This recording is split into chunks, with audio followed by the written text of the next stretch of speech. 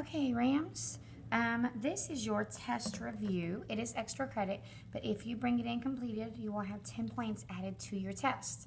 But if you watch this and you're doing your video or answering the questions anyway, you're probably going to do better because you're going to know what to expect. Okay, so the first question here. Mark is helping his mom make brownies. He needs 5/8 of a cup of sugar to make 1 dozen brownies. How much sugar does he need to make 48 brownies? Well, remember, 1 dozen is 12.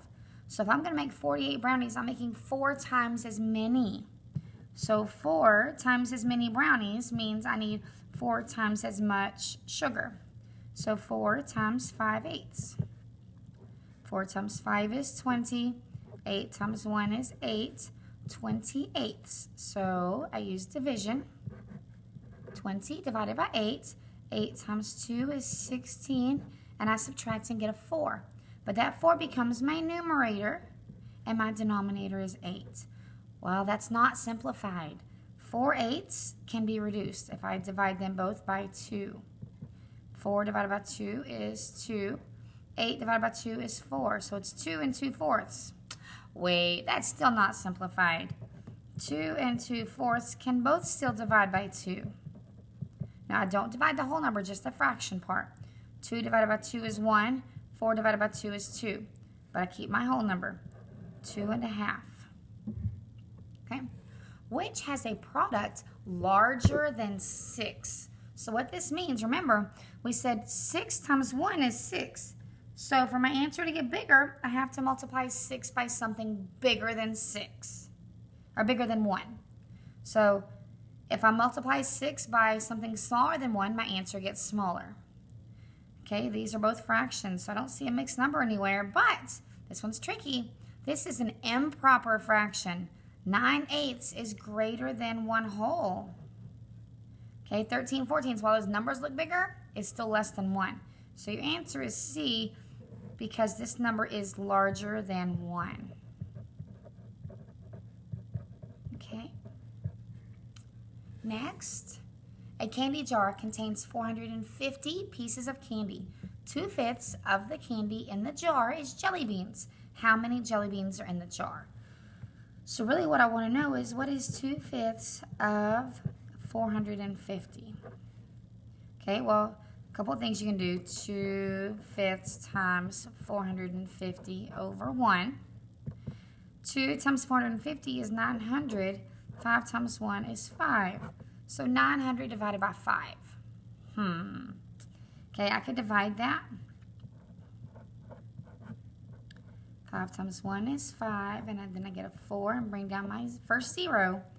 5 times 8 is 40, and I have a 0. Now I'm not done because I haven't used this last 0 over here. If I bring that down and I have a 0 here, 5 goes into 0 0 times, so it's 180. Okay, but another way to look at that is with our fraction bar here. We're going to divide it into fifths. Okay, 1/5, 1/5. Now, what is 1/5 of 450? So that's just saying 450 divided by 5. Well, 5 times 9 is 45, and then I have a 0, so 5 times 0. So 90. So each 1/5 is 90.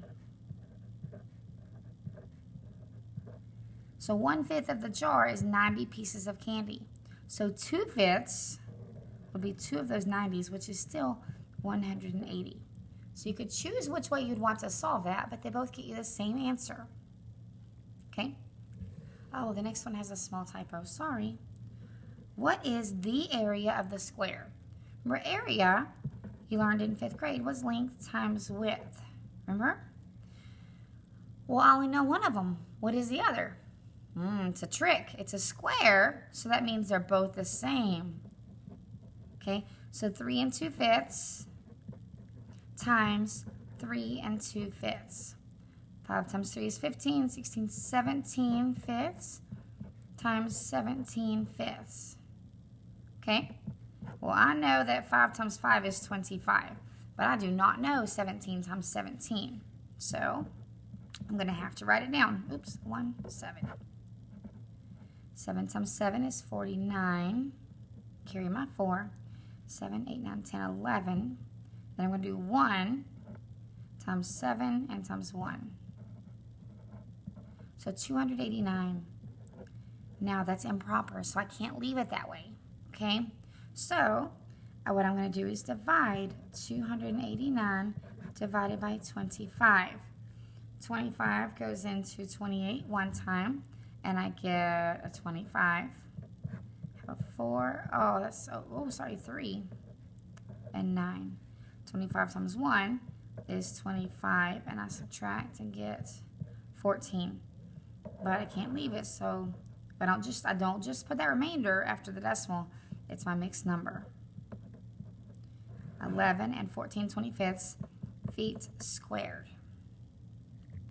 Okay. Next one. How do you write 14 thirds as a mixed number? Well, it's an improper fraction. So I know to divide numerator divided by denominator. 3 times 4 is 12, and I subtract and get a 2. That 2 becomes my numerator, and my denominator stays that number there. 4 2/3. Okay.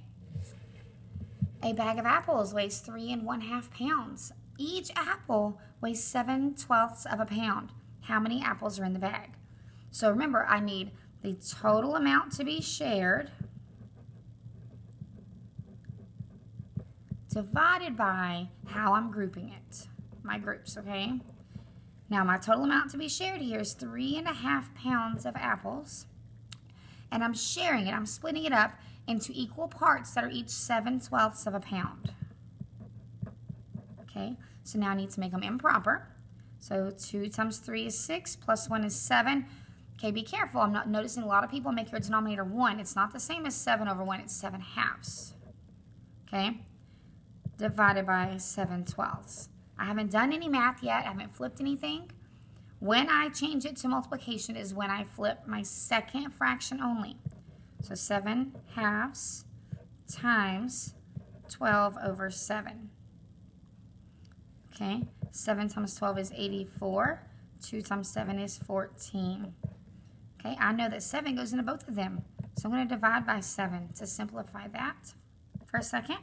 84 divided by 7 is 12. And 14 divided by 7 is 2. What is 12 divided by 2? 6. So it's 6 apples. Okay.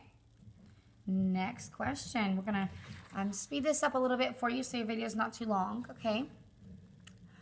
This is division. Oh, no, it's multiplication.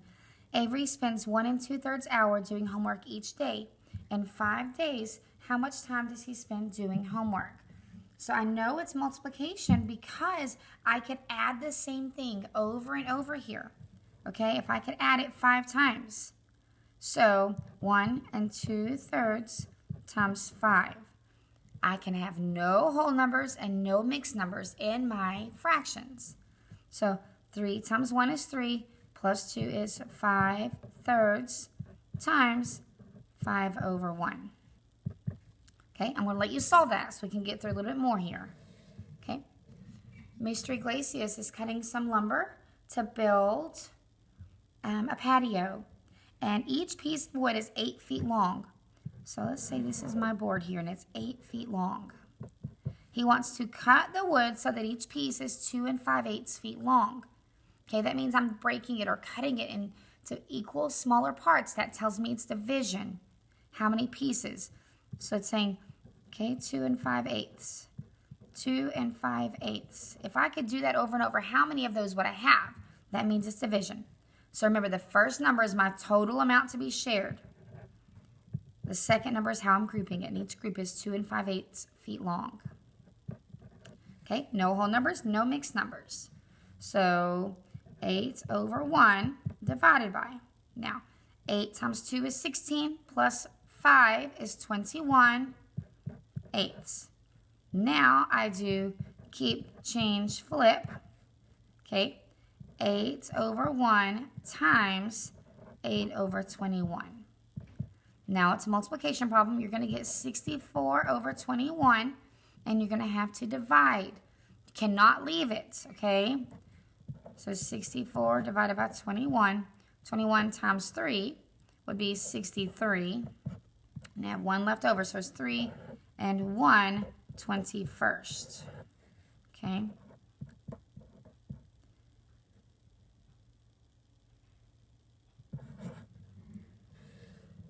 (17/4) as a decimal. Okay, we just do top dog. We do division here, just like we would to get it to a mixed number, except we don't use our remainder as a fraction. We just add a decimal. So 4 times 4 is 16, and I subtract and get 1. So I just add my decimal here, and I keep going. 4 times 2 is 8, and I subtract and get a 2. I can add a decimal and keep going. 4 goes into 20 5 times. 4 times 5 is 20. So that's my answer. Okay? We're almost done. Show 3 ways to represent 5 divided by 8. Well, the most obvious is 5 divided by 8.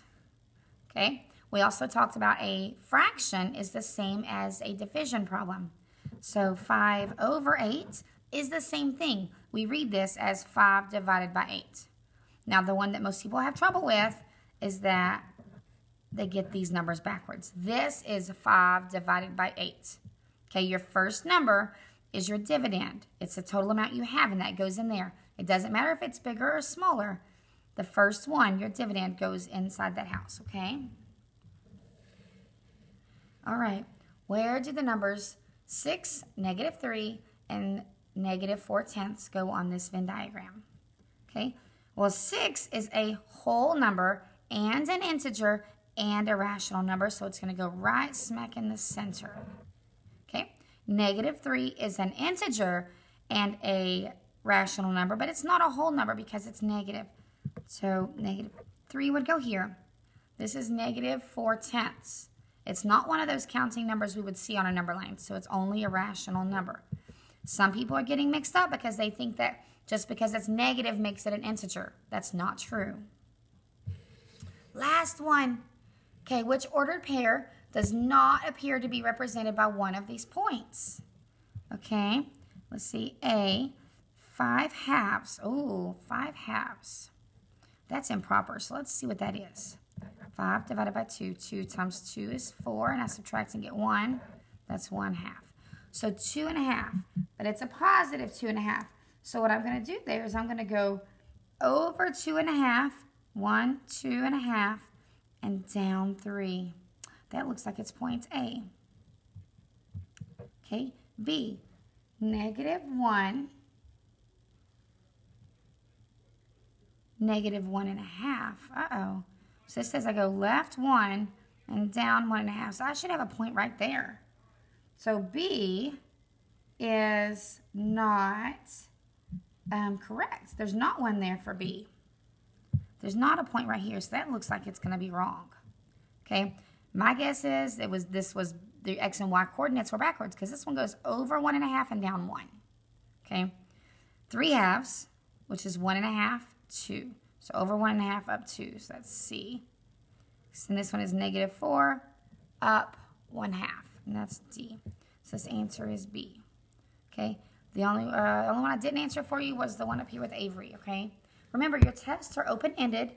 It's 11 questions this time, and it's not just multiplying and dividing fractions. It can be over anything since school started, okay? So if you complete this and get it turned in with your test on Wednesday, you will get 10 bonus points on your test, okay?